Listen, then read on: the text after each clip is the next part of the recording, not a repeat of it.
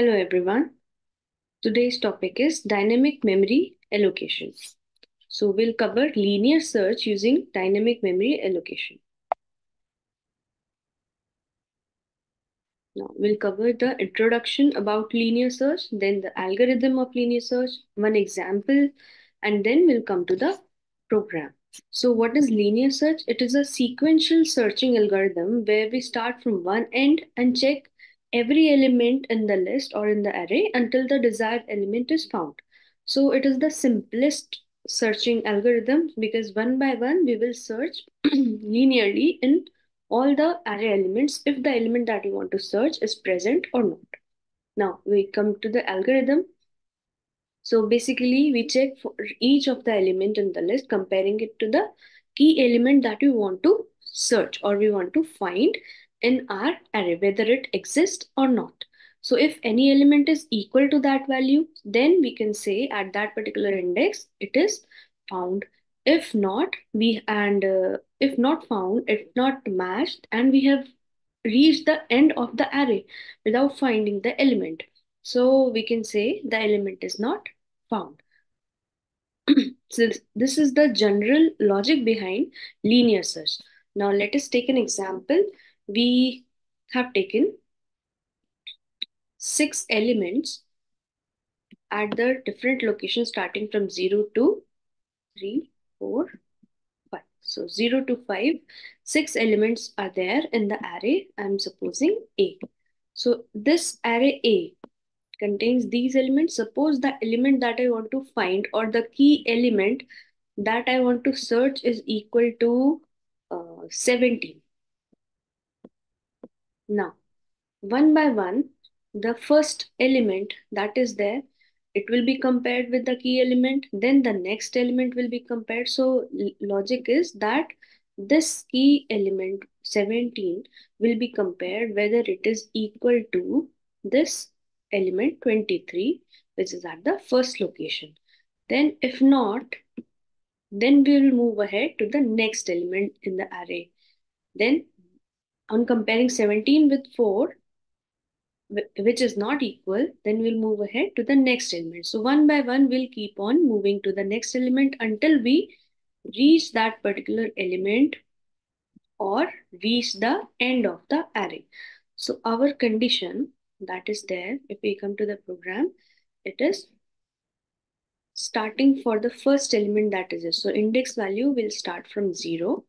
Then I will be less than equal to n, which is the number of element, total number of elements that are there in the array, and I plus plus. So that when the key element is compared, it is compared first with element at the 0 index, yani ki A at 0. Then if not equal, then it will compare with the next element A at 1 index. Likewise, A at 2 index, right? So on until and unless we reach the end of the array or we reach either an index value at which the element is present. So here at the index value A at index 4, this element is present. 17 is present, right? So we can say at this point, we can stop our searching because the element has been found. So what we can write here, we are comparing the key value with the changing index value. So whether it is equal to A at any index I, right? So if it is equal, so what we can do, we can place a flag variable when the compiler is visiting this condition. So this condition will be visited only and only if the to both the element, the key element and the array element are same.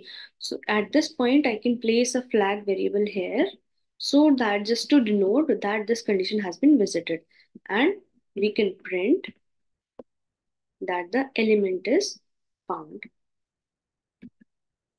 and it is at location which is at I, right? And further no searching is required, so I can write break statement. With the help of break statement, the compiler will come out of the loop. So this will be the three statements that are there according to the condition if the match is being found. If not, then initially I have taken the flag variable to be 0, right? So if it is 0, after checking all the elements, suppose I want to search 19, which is not present here. So it will keep on searching to the next index value also. It will visit all the elements, but this element 19 will not be found in the array. So after this loop, the flag value will remain the initial value, which is 0. In that case, I can say that the element does not exist, right? So this is the logic behind linear search. One by one, from starting from 0 index till n, less than n, will compare if the key element that you want to search is equal to the any array which is at index value I. If it is so, then the flag value is changed. We print that the element has been found at a certain location which is at I, and we can further break from this loop, or we can come out of this loop. Now, after this whole loop is visited, if the flag value remains 0, then the element does not exist, right? So this is the simple logic. Now, you want to write this with the help of DMA. So what changes we have to make? First of all, with the help of DMA, if I have to write, so I require a pointer variable, suppose ptr. In this case, I took a variable, right? So I'm taking ptr, pointer variable. Now in this ptr variable, I will assign the array length, array size with the help of malloc, and n number of elements which are there, which I have input using scanf, which denotes the number of element that I want to store. So first of all, I have to typecast the pointer variable void pointer, which will be returned from malloc. So int asterisk will denote the typecasting for the pointer, then followed by malloc function, malloc, then size of the variable, which is, size of the array, total array, which I want to allocate, the memory that I want to allocate. So here it will be n, which is the number of elements, into size of the data type, and here the data type is int, right? So this step, with the help of this step, I can allocate the memory, and if the particular n number of elements for that this particular memory size is available, so it will be allocated at a certain address, suppose 200, if the n number is 6, at 200, so till 212 this memory will be occupied. This whole block will be occupied of 12 byte for the 6 elements of integer, right? So this initial address 200 will be returned here in the malloc function with the help of void pointer. It will be changed with the help of typecasting int asterisk, and then in ptr this address value 200 can be stored. Now if I want to access the array elements, I have the initial base address, so I can access with the help of pointer arithmetic, which is, it is here I equal to 0. Our comparison is starting from 0, right? Less than n, I plus plus. So what we are comparing, if the key element that I am comparing, if it is equal to the value present, this is indirection operator, or the value at address operator, which is stored in ptr plus I. If it is equal, then only the flag variable will be changed to 1. Then I can print here element found,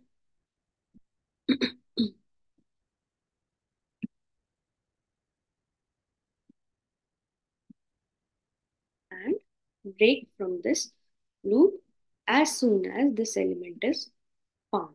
Now, after checking all the elements of this loop is completely executed, and the last value of I is 6. Yani ki all the elements from 0 index to 5 are checked, and the flag value still remains same, still remains 0, equal to 0.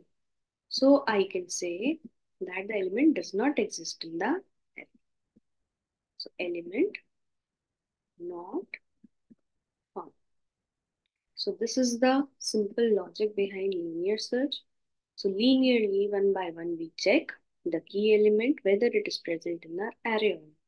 Now coming to the program, based on this only, if we see, so initially to include malloc function, we have included stdlib.h header file.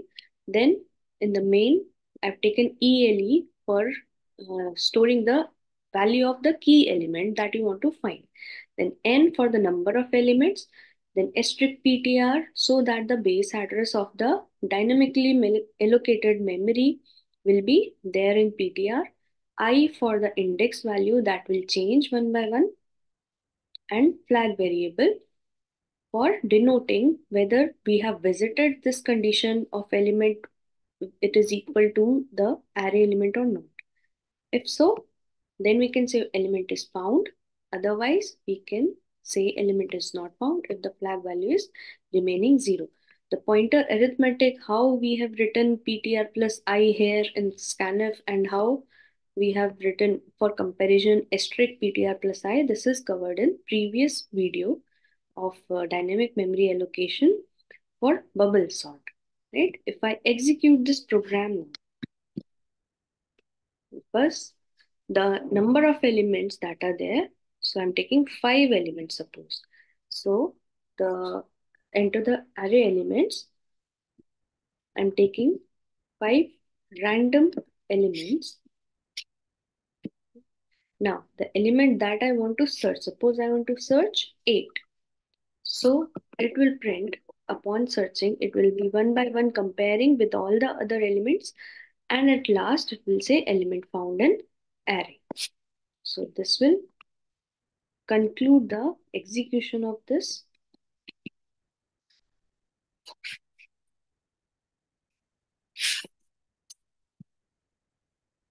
program. So this is the program here and the dry run for the same. So one by one, the value of I will change. So when the I value is changing, the address value, which is, I'm taking 200, the initial address, na? So 200 plus 0, first of all, when the I value is 0. So it will remain 200 only. Then in the next iteration, 200 plus 1. This one will be denoting how many address I have to jump next. So the next address is at after 2 bytes. So 200 plus 2 bytes, that will be 202. It will pointing to 202, which is the address of this second element 4. This 4 will be compared then with 17. It is not true. So again false. So until and unless we find the comparison, so at the last 17 is compared with 17, which is a true comparison. So the flag value here will become 1, and we can print the element is found and break from this loop. Thank you.